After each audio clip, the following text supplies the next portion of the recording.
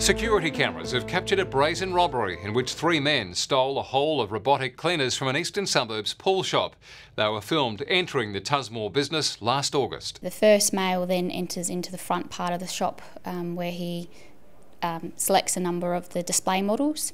Whilst that's happening in the rear back room, stock from the back room is taken by the other 2 males. So far, there's been no trace of the cleaners. Inquiries have been made with online sellers such as Gumtree, as well as through social media sites such as Facebook, and also through second-hand dealerships. All the men wore light-coloured hooded jackets, with one revealing a glimpse of his bearded face.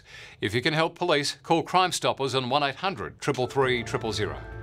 Crime Stoppers SA, Police Credit Union and 9 News, supporting better communities.